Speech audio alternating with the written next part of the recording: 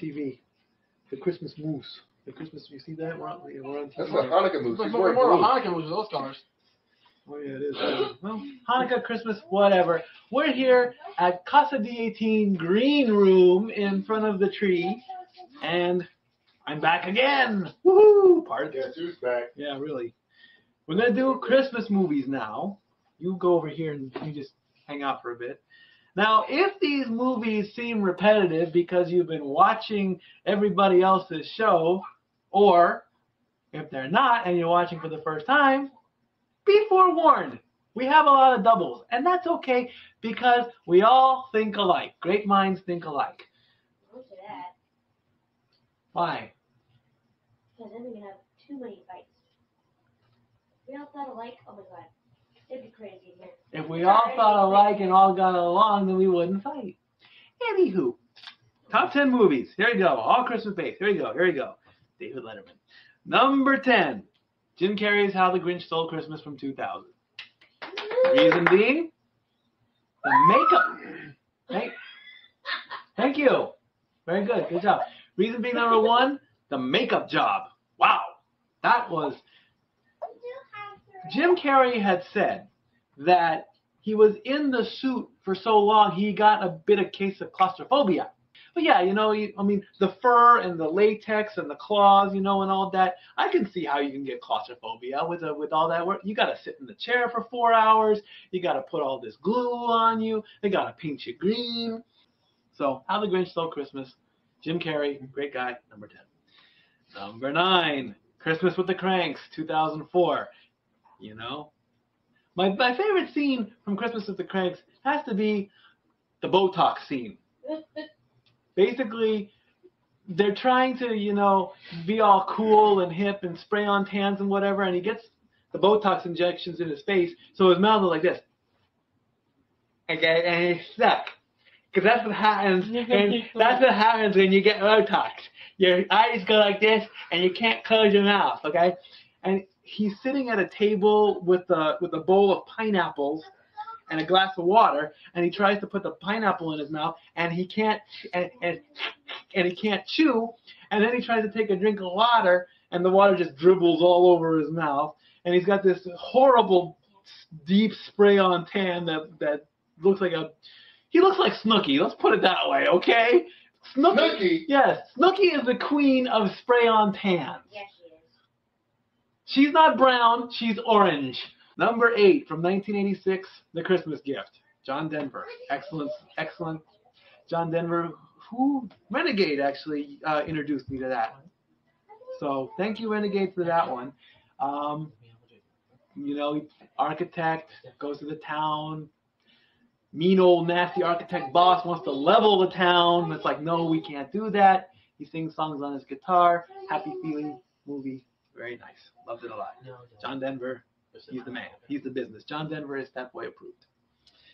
Number 7, the original Miracle on 34th Street, 1947. Fred Mertz. No Fred Mertz. I already talked about him before. No Fred Mertz. Fred Mertz. Thank you, Dylan. No Fred Mertz. It's Fred Mertz. There are 2 versions, black and white, of course, and they colorized it a few years later. I like the whole thing, though. I don't like it. It's in black and white. I like the whole department store war between Macy's and Gimbel's. That's what goes on in New York. You know, it's like, in fact, that wasn't even a scene. It's like a lady had come up to Kris Kringle asking for some certain kind of toy, and when he was working at Macy's, and he says, "Oh, go to Gimbel's or go to this other store down the street. They've got that toy." Macy here, no, Mr. Macy might not like that, you know, or Mr. Macy, Mr. Gimbel, the biggest department store feud since beginning of time. I guess. Are there any other department store wars that I need to know about? You know, is Target better than Best Buy? I don't know. Target and Kmart had a decent little feud going for a minute, and then Walmart obliterated them. Yeah, obliterated them all. Kmart had to have Rosie O'Donnell as a spokesperson. That's what killed that feud. Rosie O'Donnell. Yeah, didn't they take guns off their shelves because she... Yeah, because she hates the NRA. Okay, number 6, Home Alone 2. Home Alone 2, Lost in New York.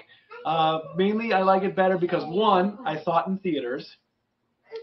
And with all the traps going off, it's like, from the beginning with the bricks, from the top of the thing, it's like, how do you take 4 bricks to the head and not die?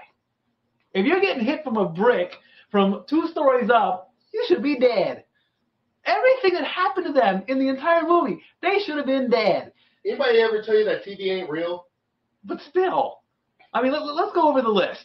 Bricks to the head, wrenches to the head, electrocuted, fire torch, falling off of a 2-story, falling into the hole, falling off a ladder, hit with, well, they didn't get hit with paint cans. They got hit by a giant lead pipe. Let's see. And Marv got the worst end of it, too.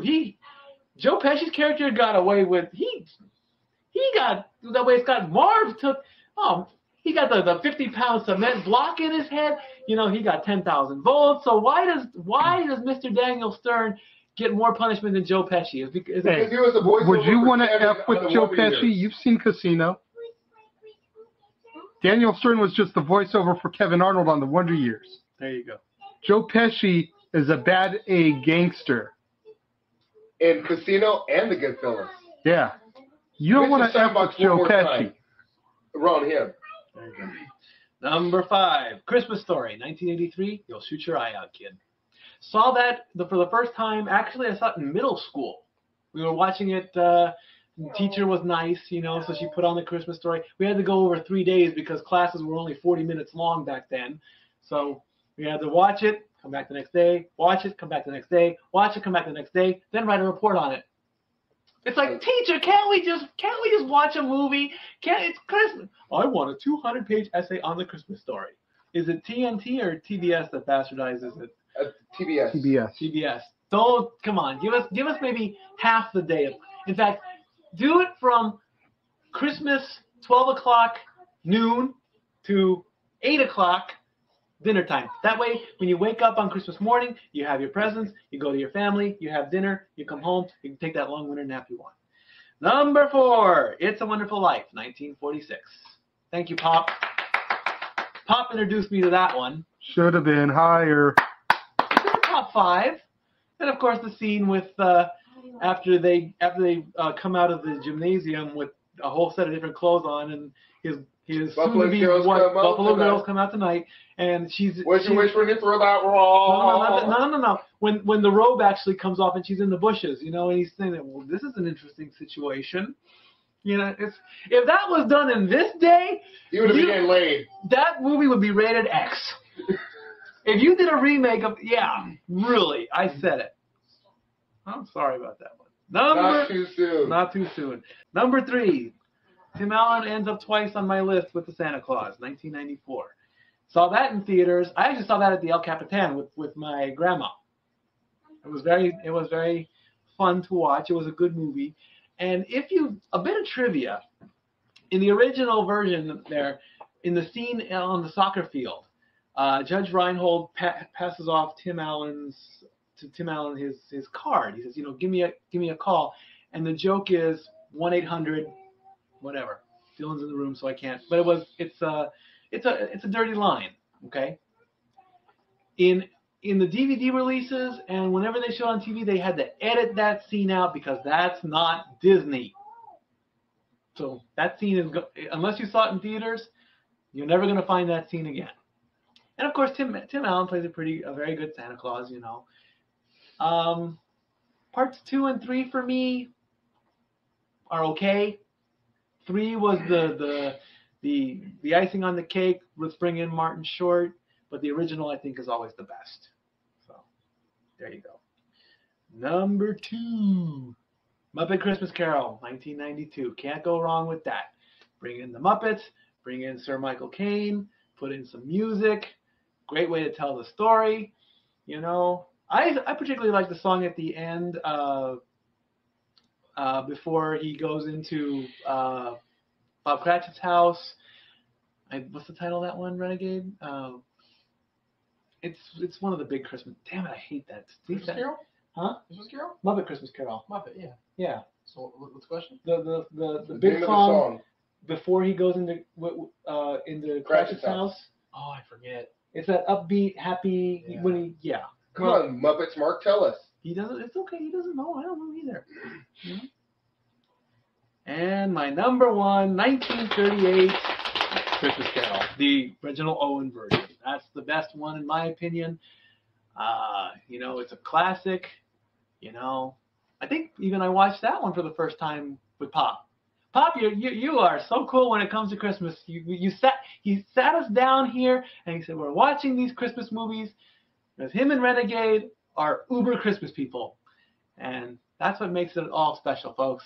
So here's my Stat Boy challenge for this. Sit your family down, get a whole bunch of Christmas movies, get the classics, get the newest stuff, sit down, put the kids to bed or have them watch it too, and watch these Christmas movies with your family, because that's what Christmas is about.